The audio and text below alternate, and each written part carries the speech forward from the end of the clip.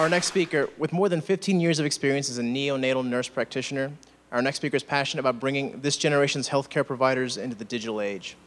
She believes that technology can improve student engagement and learning, which can ultimately improve patient outcomes.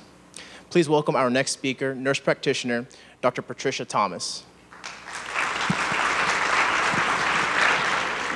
I'll tell you about our revolutionary approach to nurse practitioner education. How many of you can relate to this young lady? Yeah, I can understand that. Actually, this image makes me nostalgic of when I was in graduate school about 100 years ago, when we used our card catalog to do literature reviews. And you know, it was a simpler time, and there were some good things there, like this young lady surrounded by her books, right? We had our textbooks and we had our classroom notes, and we knew that if we studied what we were supposed to, we would know everything about the topic of interest. Let's fast forward now to today, the digital revolution, where we have vast amounts of information available to us 24 hours a day, 7 days a week. That's a good thing, mostly. Unfortunately, our students are experiencing information overload from having that kind of access because they have to weed through such huge amounts of information trying to decide which of these pieces of data are relevant, which are current, and which are accurate. And not only do students in the healthcare professions need knowledge, but they also need skills. Because if they don't develop the skills that they need while they're in graduate school, then the most fragile patients could suffer. And it's not just nursing students who need to develop skills and opportunities to apply their knowledge. It's physical therapy students, speech therapy, occupational therapy, and kinesiology. I know we have at least one kinesiology student out here. Do we have any others? Okay. It'd be easier to see if there wasn't light in my eyes. But anyway, but you can relate to what I'm saying, that you need opportunities to work with patients, and those are limited. So what we've done to help combat this problem at UTA, the College of Nursing built a simulation hospital called the Smart Hospital. If you guys haven't seen it, you need to check it out, because this gives students the opportunity to practice their skills in a controlled environment, oftentimes before they even meet a patient. And the instructors there can develop different scenarios to meet the needs of different levels of students. For example, a beginning student learns to do a patient assessment. A more advanced student learns to start an IV and hang IV fluids. There are even opportunities for groups of students to learn things. For example, disaster preparedness and getting prepared to help assist in surgery are pictured here.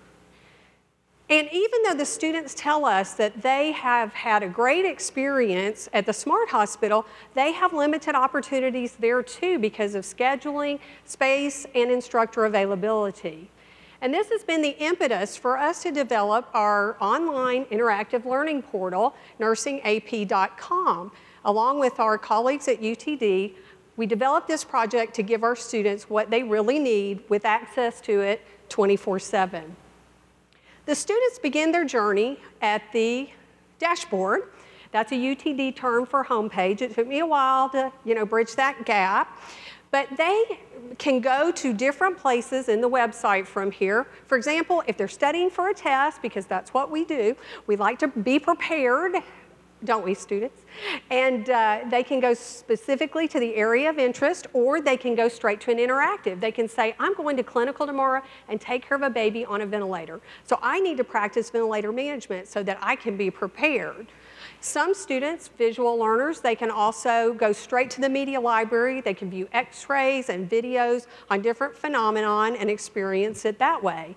And perhaps they're in the clinical area and they need information just in time. Then they can use the search function and pull up all the resources that are available on a particular topic. So let's take an exploration of the professor's note. This is an information repository so that the student can learn what they need to know about a particular topic of interest. They can use the table of contents just like they would in a textbook, what we're all familiar with, and then they can look at the resources. We have different embedded images such as x-rays and information on diagnostic tests as well as treatments for a particular disease process. At the end of each professor's note is an annotated bibliography that points the student in the direction of the best evidence that exists for the treatment of a disease so that to help them in their information overload. Also, at the end of each professor's note, students have the ability to save and print a PDF for our kinesthetic learners and our non-digital natives. They appreciate that. Embedded in every professor's note is an interactive quiz or flashcards that help them test themselves. Because when you're studying at 2 a.m., your professor's really not available to answer your email if they're me. And this helps you to find out what are your knowledge gaps so you can focus and not end up looking like the girl on the slide earlier. We have, at present, 3 complex interactives that we've developed and the capacity to develop many more. The first of which is my personal favorite, the virtual ventilator, where students learn blood gas interpretation and get feedback from Pop-Up Judy. Once they've interpreted their blood gas, they're able to go to the ventilator and make some adjustments to try to make the blood gas better. A blood gas is a reflection of acid-base balance in the body. And then they can also access supplementary information, which allows them to go back and perhaps make a better choice than they did previously. When they're done with their management, they click "I'm finished," and they are rewarded with an improved blood gas, as well as rationale for the right choice from Pop-Up Judy. There's also a cardiac interactive where students can learn the difference in a heart that has a defect and hearts that are normal, the blood flow through each. They can gather information on the patient, such as what is a heart sound for a patient who has a hole in their heart, such as this one, so that they can create a plan of care for the patient and get feedback at the end on whether those were the right strategies or there's some other things they should consider. For those of you who got to hear Dr. Romero this morning, I think it's great news to hear that we can start to heal some nerve tissue that's been damaged.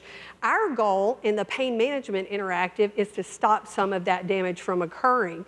Back not too long ago, it was thought that premature babies didn't fully experience pain because of their immature neurologic pathways, and we've since shown that that is not the case. So we want our students to learn about nerve transmission and hopefully be able to prevent and treat the things that could negatively affect them in a pain management situation. Our crowning jewel is our virtual NICU, where students, neonatal intensive care unit, which was modeled after the one at Children's, where students enter and get to play practitioner before their graduation date. A student can perform an assessment looking at the skin from head to toe to see if there are any anomalies. They can listen to heart sounds and lung sounds, as well as looking at monitoring equipment. With this assessment information, they can come together with the information in the medical record to form a plan of care for the patient. This particular patient is going to have some adjustments made to the ventilator based on his breathing pattern and his blood gas, and fluids ordered for his nutrition. The student, after they finish the entire order set, will get feedback about areas they may have not completely addressed or any that they have neglected. Our program is currently under evaluation. We have students from UTA in the Neonatal Nurse Practitioner program using it, as well as Stony Brook and New York. We are getting data capture behind the scenes to see where they're spending their time and how they're spending their time. And we're also eliciting their feedback. Initially, the feedback's good. They like the interactivity. They like that it's available to them 24/7, and they like that there's feedback built in. I did a usability study with the first group of students who used it, and this student was looking at a process interactive about intubation, putting in a breathing tube. And in the middle of this experience, she exclaimed, "Wow, that's real." So it told us a lot about the fidelity and how important that was to them. So what's next for us? Well, we are so excited about our program that starting this fall, we're going to open it to a national audience of nurses, and we are open to the idea of incorporating other nurse practitioner programs at UTA.